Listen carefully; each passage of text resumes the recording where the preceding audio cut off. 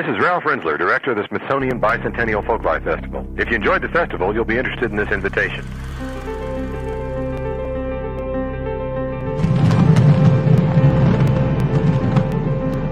Ladies and gentlemen, an opportunity like this cannot be taken for granted. This evening, we are going to be beating our hearts out for you all, so I want to see people enjoying themselves. So get up and feel the music and do something about it, okay?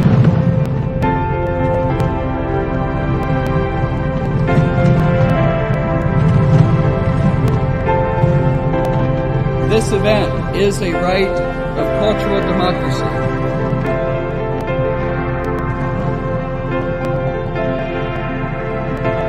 We have many, many partners, you included. I encourage you to stand alongside with us as we travel this journey year after year.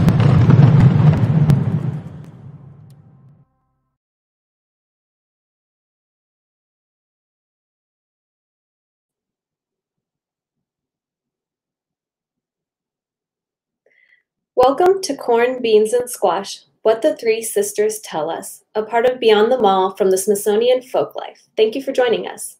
We are offering real-time captioning and American Sign Language interpretation for today's program.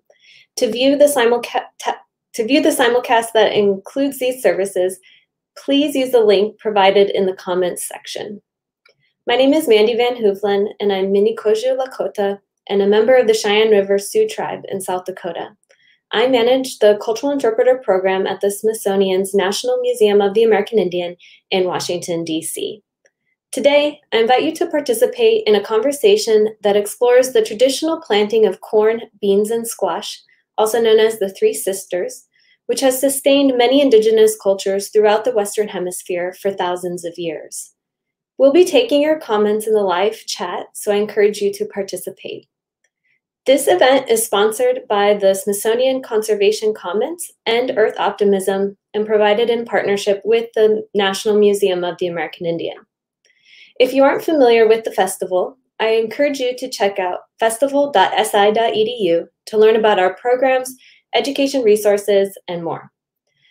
But before we begin, I would like to gratefully acknowledge the Native peoples on whose ancestral homelands we gather, as well as the diverse and Native vibrant communities who make their homes here today.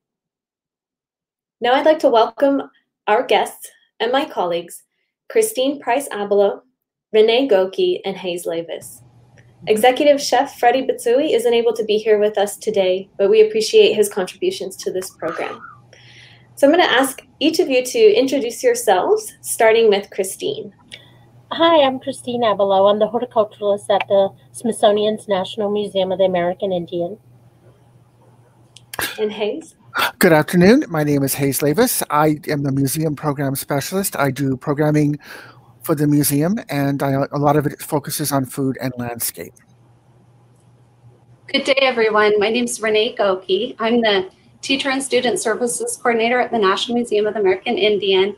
And over the 20 years that I've been here, I've done a variety of programs and resources for teachers, students, and sometimes, when I'm lucky, families.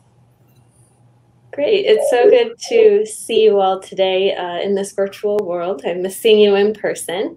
But we're going to start today with Renee, who is going to share with us a traditional Shawnee story about the origin of corn.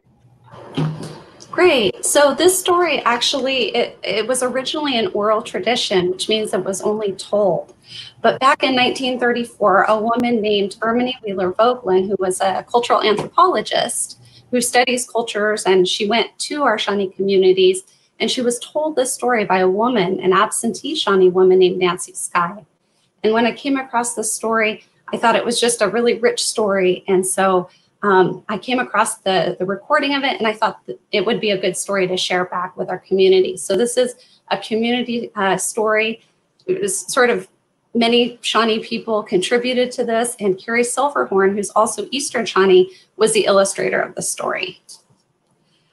Just for a little background, our tribe's originally from the Ohio River Valley and many different states actually. But today we find our homes in Northeast Oklahoma and also in sort of central Oklahoma around Shawnee, Oklahoma. So the story starts with the present day, and you see the cover here, the story of our corn. You'll notice that this woman has her hands outstretched, and she's actually Corn Woman. And the story starts really with today. So Kokachee is in the kitchen, and she's getting dinner ready, and she calls to the kids. She says, "Wathiniko," and Wathiniko means time to eat. She says, "Hapaji, hurry up." And so the kids come, they'd helped her prepare some cornbread, and they come back into the kitchen, and the kids start to sort of tussle over a piece of cornbread, and some of the cornbread falls to the ground, and she says, "This isn't the right way to behave. Let me tell you a story about a long time ago when the corn left our people and what we had to do to get it back." So that's her telling them. Now, what we're going to do today is I'm going to use a technique I learned, a storytelling technique from when I was growing up by a man named Brent Florendo. So you actually will become part of the story. So when I say you say nah. We're going to practice. Nah. Nah. Good. Okay, so let's get on to the story. So a long time ago, the Shawnee people have plenty of food. In the early spring, people began planting our three sisters, corns, beans, and squash. And you can see the corn actually drying here. So long time ago, or traditionally, we would braid it, and we sometimes still braid our corn today to dry it. It was also on the roofs of the homes underneath the hot sun to dry it out, and people would move their hands. Sometimes kids, I've been told, would put their hands and turn the corn over. And it was always taken in at dusk because it's important to dry your foods very well for the winter. Now, traditionally too, pumpkins were very important, or wapiko. And these pumpkins were cut into slices and rings, and they were smoked over the fire for winter. So long ago, Shawnee people had plenty. Well, one day a girl walks by the cornfields and she hears some crying. A man has pushed over a woman because he was angry from not catching any fish that day. This is very different than the way that Shawnee boys and men are taught. We have a lot of respect for men's and women's roles in our culture. And so she returns home and she tells Grandma that she had heard some crying in the cornfield. When they return back to the cornfield, she brings her Kokachee, her grandmother, and she brings her mother, Nikia. No. And you see here, when they come back, there's the corn starting to turn brown and dry out. And they see tracks, moccasin tracks and animal tracks leaving.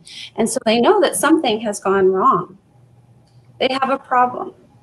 So Mother Corn, because she leaves the people, it's sunny and dry, and there's no water for the corn. So they bring a council of people together to talk about what should we do for this corn. And they decide, of course, they've been praying about it for a long time and trying new techniques. You know, traditionally we'd have our crops along the riverbanks, so the rich nutrients from the river can help to water the plants. We also planted things together, companion planting. And we have lots of different varieties. So certain women would have a variety of corn and they would separate so they wouldn't cross-pollinate. So different families grew different varieties. Well, even now they have this problem because the men, they go out for wild potatoes, they find pumpkins with seeds that won't grow. And this problem goes on for days, weeks, and months. So finally, after one council, two women are leaving the council house. And they see Wathiake, and you see a little boy here with beams of light. So Wathiake means light, sun. And so you see this boy here, and the women said, what should we do about this problem? He said, you know, I've been listening and I think I know what to do, but you have to trust in me. I know I'm just a young boy. And the elder women, they wondered, does he have the answers for us? He said, you know, we see this light though, we see power in the light. So we believe in this young boy. And so Wathiake says, here's what I need you to do. Gather 5 good hunters who are good protectors of our people. And I'd like you to make them moccasins. And I'd like you to make me a pair of moccasins as well for our journey. So the women select 5 men. And you see in this picture by Carrie, you see that the different varieties of traditional clothing over different time periods, as well as hunting tools and implements. And you also see our center seam moccasins that we still wear today. No. No. No. Very good. All right. So they make the moccasins, and the men go on a journey. And they go and they journey for 6 nights, and they arrive up. And this is where the story gets a little bit magical, but they arrive up in the sky world, and they come to the Creator's place in the woods. It's a big bark house that you'll see in a moment with barrels of food around it. There are pumpkins and squash and corn that are dried in the barrels. And you see this sort of nipi or water coming down from her house, and she's sweeping in the yard. So this is actually Kukumthana, and Kukumthana in our way in Shawnee is our creator figure, and she's a female in the Shawnee way. And she listens to the men, and they tell what happens, and she tries to get to the origin or the root of the problem.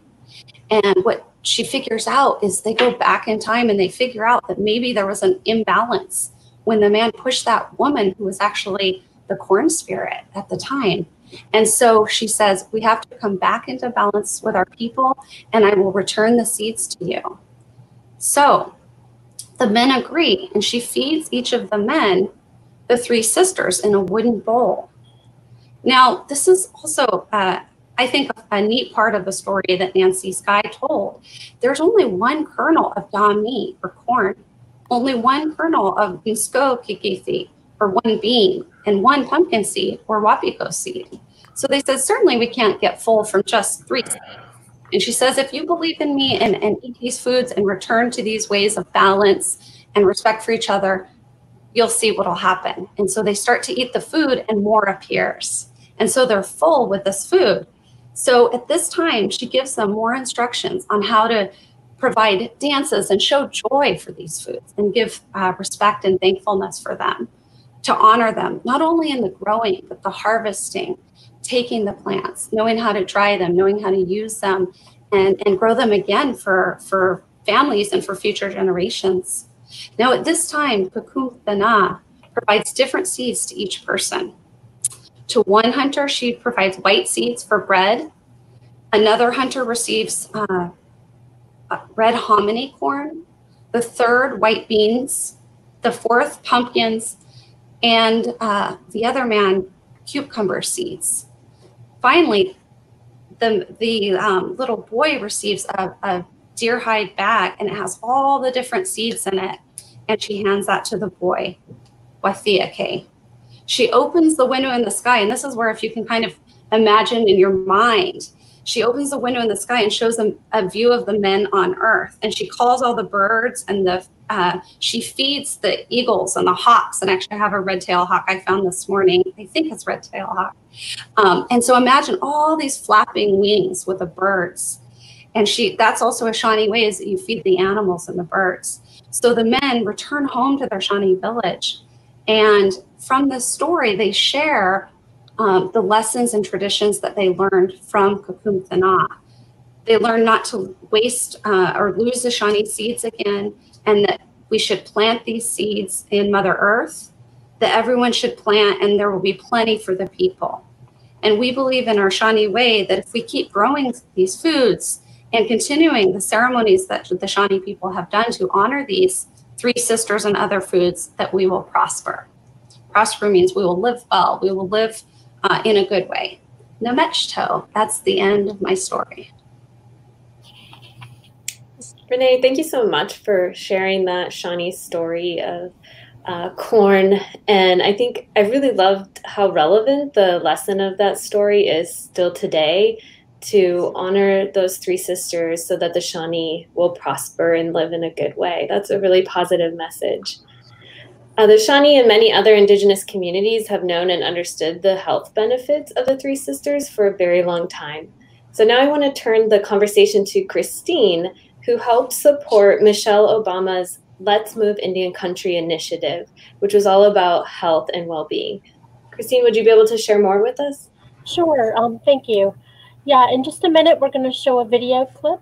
The video was actually taken in 2011 in the White House kitchen garden, and it features Michelle Obama with a group of school children planting a 3 sisters garden there. And as the horticulturalist at the National Museum of the American Indian, I actually provided the plants and the seeds, the same ones that we grow in our garden, for the White House several years while they did the Three Sisters Garden there. Thanks.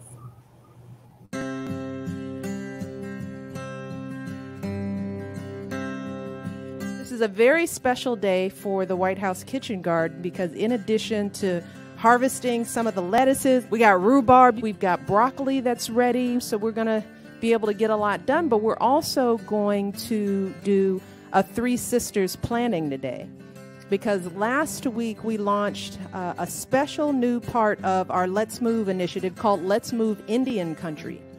And we're working specifically with young kids in the Native American community all across the country.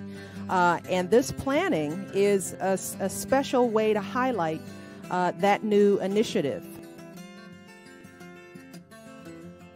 The idea for the Three Sisters, as we call it, they're interconnected.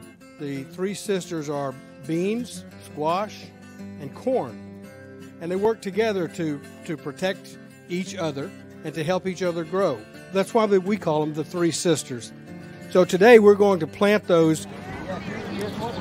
Nice, Joe. We're going to try to make sure that all you kids grow up healthy, knowing what to eat, knowing how to exercise. It's a whole initiative to work with people all across the country to think about how we eat and how we move our bodies so that you guys grow up healthy and strong and able to do well in school and be successful in life. That's what the whole Let's Move effort is about.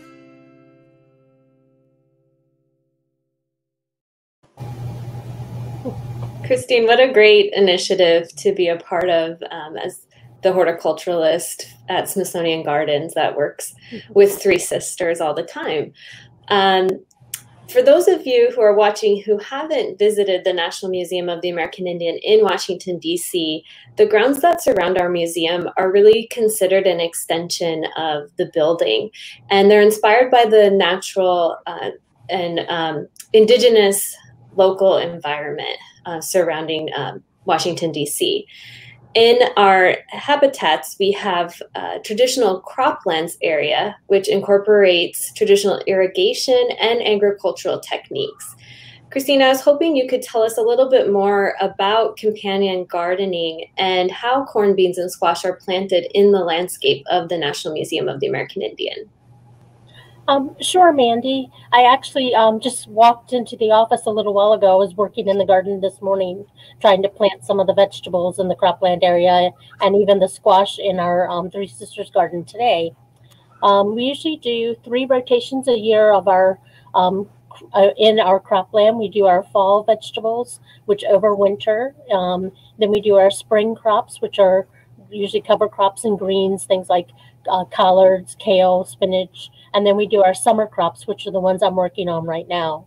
That's usually our Three Sisters garden, our sunflowers, our tomatillas, chili pepper collection, peanuts, potatoes, tomatillas, sweet potatoes. So just a real assortment of native traditional food crops out there. These are all ethnobotanical plants. They have uses, whether it's food, fiber, dye, or medicine. And we're growing all of these plants organically. We're using IPM practices, integrated pest management techniques on them instead of chemicals, so that it's safe and healthy for people to eat this food, and we can grow it in a safe way too. The Three Sisters garden that you can see on the screen here, this is a type of companion planting. It's corn, beans, and squash that we grow. And with companion planting, it means that the plants do well, kind of benefit each other, and actually function as a unit together to produce more yield or grow healthier that way. This is an example where the corn is a trellis that grows tall and strong and kind of supports the beans, which are nitrogen fixing and add nutrients back to the soil. And then the squash, which will be planted later, shades and kind of keeps the roots cool and protects the plants from animals because it has the spines on the leaves there. There's a lot of different companion techniques and plants that you can use in your own gardens at home. I know a couple of them that are trendy and you may hear a lot about are like growing peppers and tomatoes together, tomatoes with basil, marigolds and bringing in flowers for pollinators, things like that are all examples of companion plantings. The benefits of the companion planting, it can be, you know, a chemically change to produce more yield on the plants. It could be supporting the plants physically. It could also help with aerating the soil. If you were to grow something like, you know, carrots with onions or that kind of thing where you're loosening up the soil with those types of vegetables. It also helps schedule plants and get more rotations of crops in a small area if you can grow more than one thing at a time that way. So each year in our landscape, usually in May or maybe April, we'll start cleaning up the beds and removing our winter crops. And I'm still kind of working on that now. And then for the Three Sisters Garden, we'll make large round berms or mounds that are about 4 to 5 feet across. I'll usually plant the corn on there. I usually plant it in the cardinal directions, north, south, east, and west. You can kind of see from the picture there, and one in the center. So it actually looks like a plus symbol. And when I plant it, I usually plant several seeds in each hole in case squirrels or animals come and eat some of the seeds. We're still going to get germination on the plants. And if it's too many, I can always thin them out later if need be. I let the corn usually grow in for about 3 weeks. When it's around 12 to 18 inches high, I'll come in and plant the beans in between the corn plants. So there's usually 4 beans planted on each berm. And then I'll let those grow in for about 3 weeks as well, and then plant the squash on the flat ground area. I usually only plant a couple of squash plants though, because they can be quite aggressive and grow quickly. So that kind of gives the beans and the corn a head start before the squash might overtake the garden. So I think the scheduling and the timing and kind of spacing the plants out is the key in this area for getting a good crop. One thing to keep in mind, I know people are watching from all around the country, but in the DC area here, we tend to get a lot of heavy thunderstorms in the springtime with a lot of rain coming quickly. And that's why I use the berms. That allows the water to drain away from the seeds and kind of keep the roots from rotting out or seedlings from rotting out.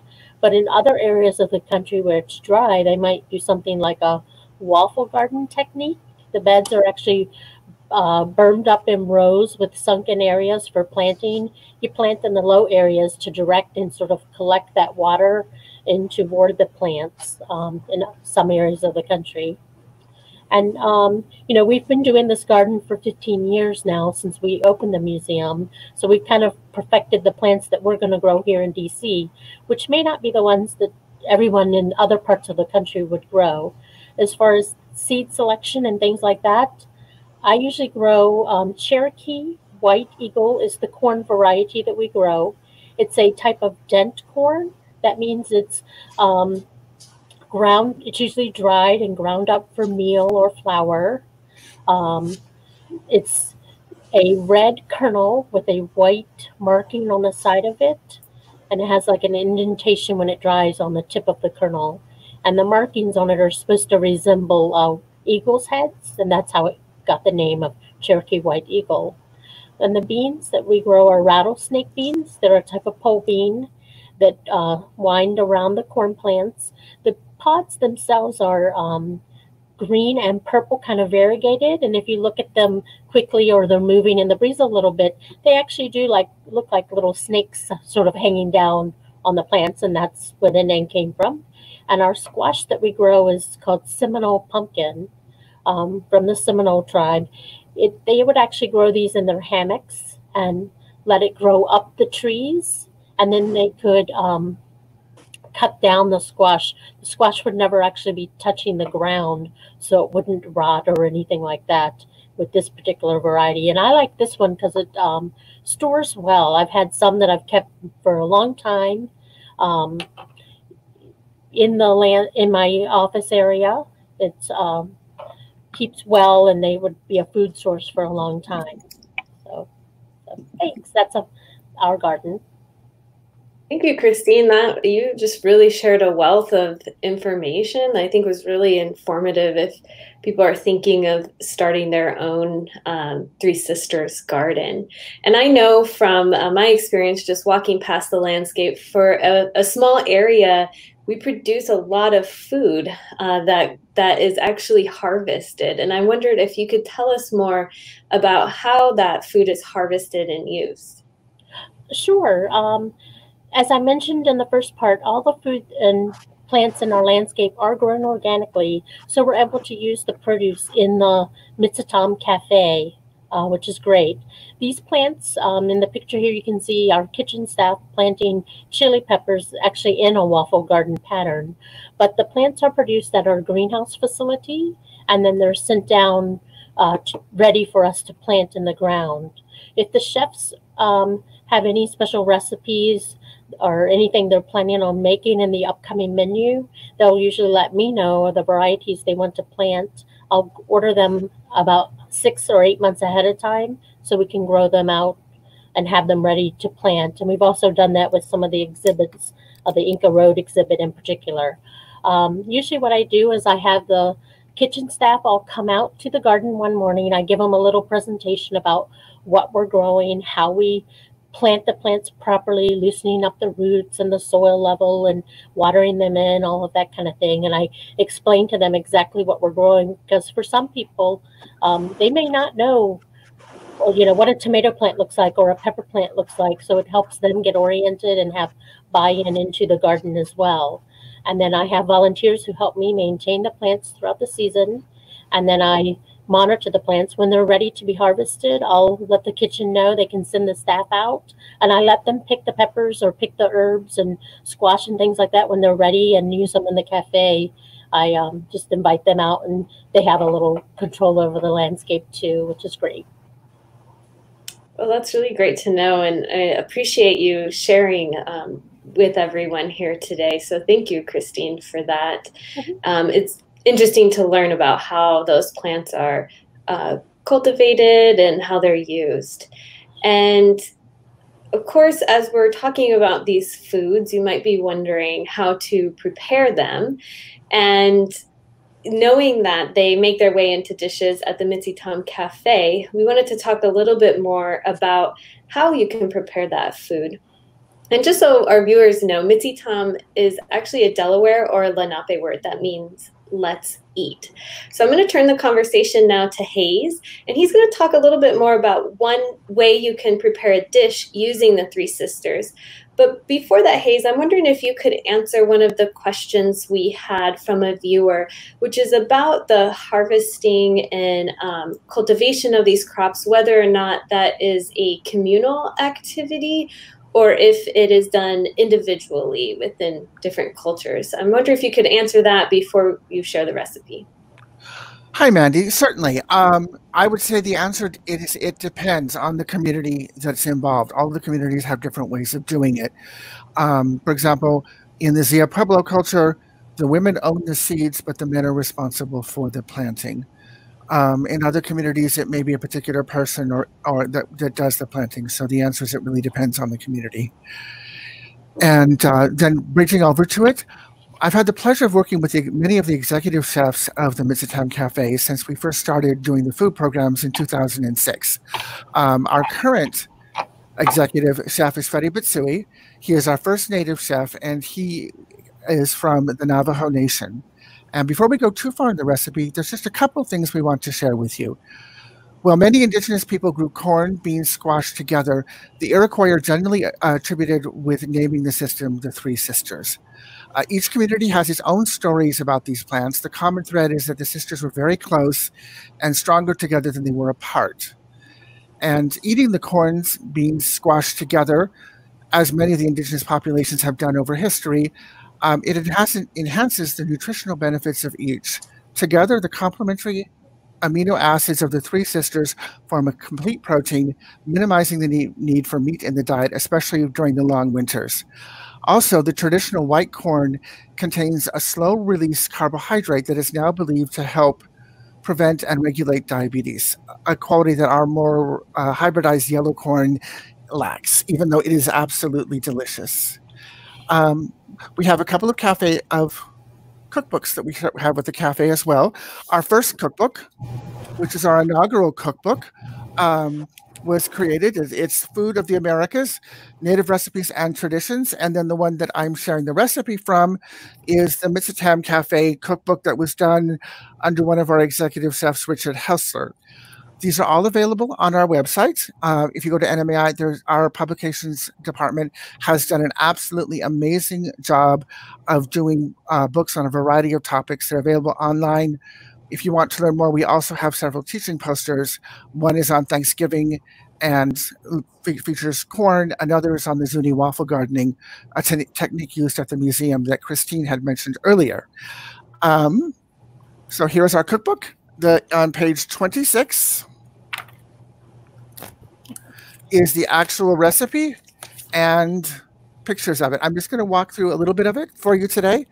So the first step of the salad, you will need to create a vinaigrette, which includes, in this case, canola oil, apple cider, salt, and vinegar and pepper.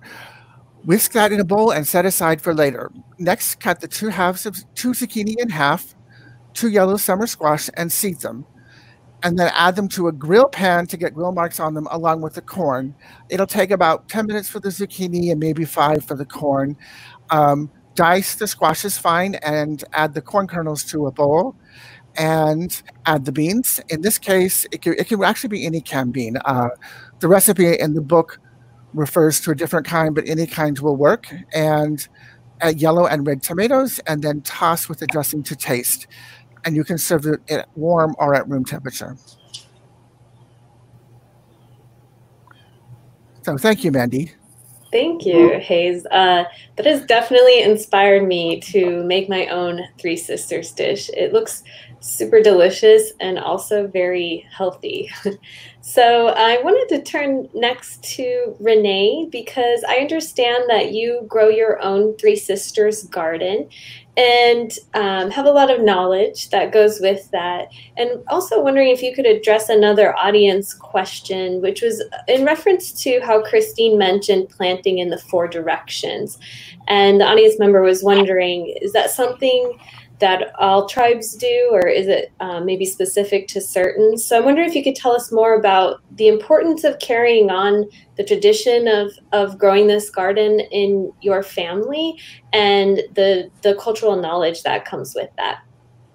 Sure, I'd be happy to. So to the 4 directions, you know, I'm not certain if everyone does that. I think that probably what's, you know, I know some communities talk about the 4 directions when they grow the corn.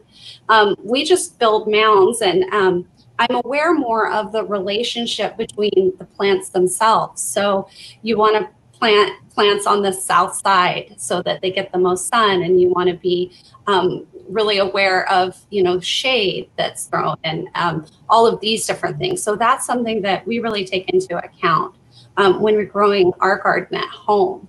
And I actually have a couple of pictures of some different corns that we've grown over the years. On the far left, you'll see an ancient corn, and this actually goes back to when teosinte was a wild grass. So about 10,000 years ago, at least, indigenous peoples have been growing corn, and each kernel had its own husk.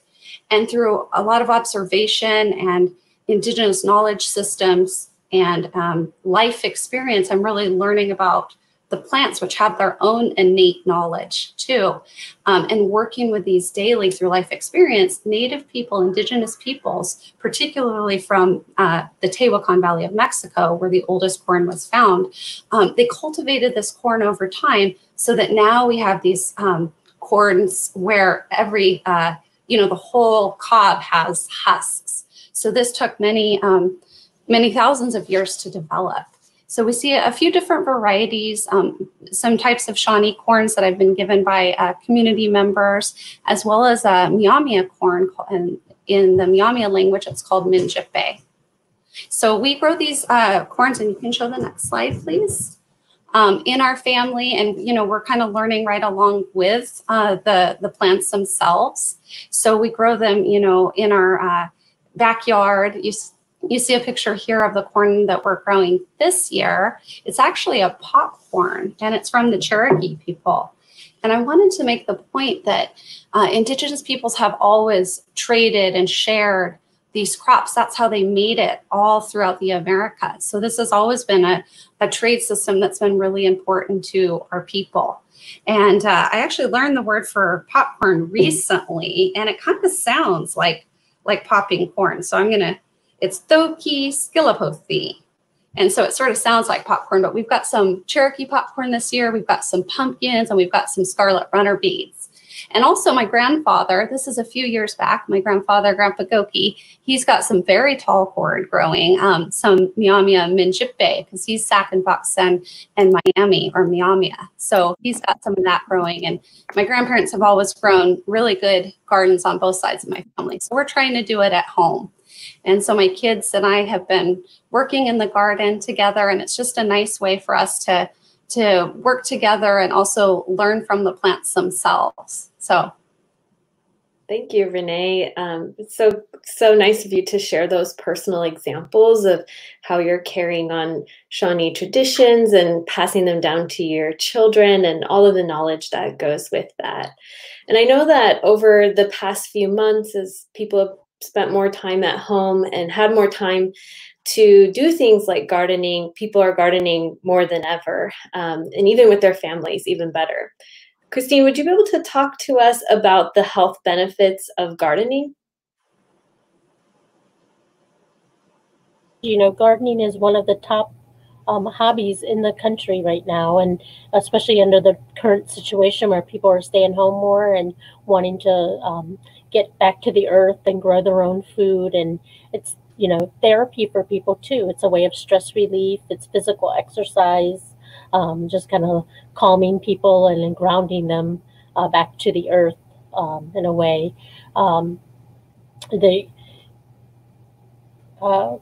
You know, it's great organic, and to know where your food comes from and to grow your own food. It's also helpful. I mean, it's hopeful when you plant these little seeds and then you wait for them to sprout. It's exciting, and then seeing the end result of a huge plant that came from a tiny little seed over the course of a couple of months, kind of following the progress and growth of it, is a great hope and encouragement for people. And it can also be a way to get children more interested in eating their vegetables and eating healthy food choices. Thank you, Christine. I think it's a great way to, like you said, be outdoors, to relieve stress and spend time with family, and also to see the benefits of those plants really coming to life and producing food that's nutritious for us. This has been a really rich discussion that's touched on a lot of the cultural knowledge of planting, harvesting, and preparing the Three Sisters, corn, beans, and squash, as well as the health benefits of gardening and eating those foods as well. I think one of the highlights for me for working at the National Museum of the American Indian is being able to see and experience the cultural programming that happens throughout the year. And while the museum is closed, we do want everyone to know that we very much look forward to a day when we can be back in the museum and working with tribal community members to share this programming. And we do have a variety of resources that are available online. We have our Native Knowledge 360 education website, which does go a lot more in depth into South American, for example, Inca food cultivations and innovations. I saw that there was a question about South America, and yes, they do cultivate corn, beans, and squash and potatoes, and we have a whole online lesson about that.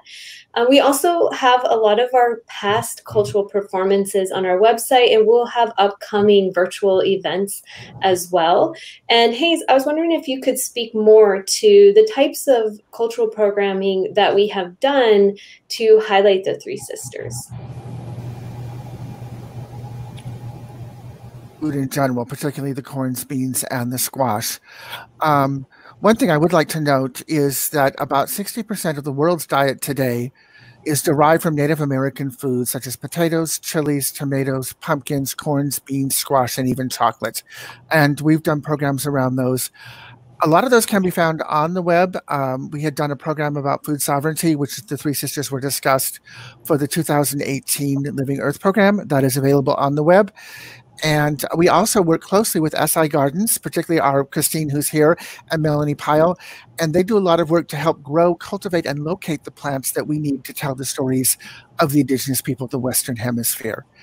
We have a couple of images to show here. The first one that's on the screen is our colleague from the Latino Center. It's Emily Key, and she is demonstrating to a number of children how to make a corn husk doll. And next slide. So, and the next one we have is from a spring program that we had done several years back around corn and the Maya. Juanita Velasco is Maya. She is demonstrating how to make a tortilla in the NMAI's outdoor fire pit. And we also had done a spring planting of the NMAI's native croplands with corn. And we did a corn grinding demonstration for that program as well. And then the next image is looking at it from a different perspective. This is an ofrenda de azuren. It's a carpet made of sawdust, and it's something we've done for several programs, and I believe Folklife has done it as well. This one is by Ubaldo Sanchez. He's Maya Mam. It was done for a corn program, and if you look at the red border closely, you'll see that it's actually the Mayan glyph for corn. And this last shot is during our Ladybug program. The ladybugs are an instrumental part, as Christine had mentioned, of doing, of maintaining pests within the native landscape. And here I am, left holding the bag, and I had to be debugged before I could go back into the building to make sure I didn't take any of the ladybugs who wanted to come with me in. And Renee, you've intrigued me a lot with what you mentioned earlier with the squash, the smoked squash, and the cornbread. I see potential.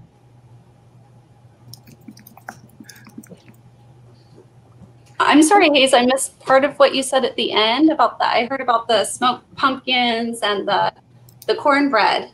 In your story, you talked about the smoked pumpkin and the cornbread, and I see them as possibilities for future programs. Also, popcorn is native, and we actually have Mapuche popcorn poppers in our collection, and they look a little bit like a Jiffy Pop, only made out of clay. I love those. Those are some of my favorite objects. Yeah, they're really fantastic. They're old too, very old. The ceramic, yeah, from the Moche people, I believe. Correct. At least what I've read so far. Well, thank you for sharing all of that information. Like I said, we're very much looking forward to getting back to the museum, but also want to continue to share programs like this virtually. I think we have a little bit of time for a couple questions, if we have any from the audience members.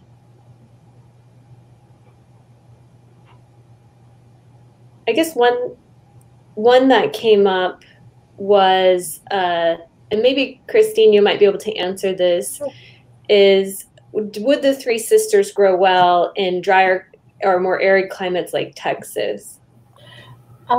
Yeah, I think it would. There are actually, hundreds of varieties of corn, beans, and squash available, and you could just select a variety that likes drier conditions, and the ones we've selected here perform well here, which doesn't mean they would necessarily like the Texas climate. Also, the length of the growing season when you select the seeds, just make sure you get ones that have a longer growing season. If you're in the part of Texas that has a longer season than we do. So you could research that and find varieties that would perform well in any type of situation, I think. Yeah, that's good to know, just being aware of your climate and where you're living and which seeds would grow best there. And really there's a large area throughout North, Central, and South America where these foods have been cultivated for thousands of years. And Indigenous people really were experts at adapting to the methods and seeds to those climates. And I see a question here from Johanna. How are these foods stored and preserved throughout the winter? Would anyone like to tackle that one? I can talk a little bit about some of the Shawnee ways, and I think this extends to other communities as well. We braid the husks, and they can be hung from the homes and in the case of Shawnee homes, you know, traditionally they were a long time ago, wiggy was, and then Shawnee people started living in log cabins with contact pretty early on. So they'd be hung from the rafters and also dried on mats or on roofs. And actually one Shawnee woman, an elder, told me about how she'd have to, her job, her brother would kind of hoist her up onto the roof, and then she'd actually rub her hand over the corn and turn it over. And that would help to dry it. And then they were probably put in baskets and different types of things for the winter and stored that way in containers. And that's so important to keep them dry because plants will mold. And then, you know, if you don't know how to do it properly, you'll lose a lot of the crop. So that's really important too, is knowing how to care for them after you've removed them. Thanks, Renee. This has been so informative, and I think a big takeaway from me is just the difference in the varieties and climate and the care and knowledge that really has to go into planting and growing and harvesting the Three Sisters. So I do want to thank everyone. We're at time here, so thank you very much to our guest speakers today, Christine Price-Abelow, Lavis, and Renee Gokey. And thanks to everyone participating, all those who watched, listened, and commented. And I want to close by offering a special thanks to Elisa Huff, Sarah Rothman, Ginny Maycock, Diane Nutting, Alex Teger, and Sabrina Lynn Motley for their production, promotion, and administrative efforts. We'd also like to thank our program content team, Arlene Reiniger and Betty Belenas, Bailu Budalan, and also thanks for help with publicity from Maria Alvarez, Lisa Austin, and Cynthia Brown. And special thanks to Freddie Bitsui, executive chef of the Mitzitem Cafe at the National Museum of the American Indian. Please follow the Smithsonian Folklife page here on Facebook to get notifications about future events, and find us also on Instagram at Smithsonian Folklife and YouTube. Visit our websites and come back here for our next program.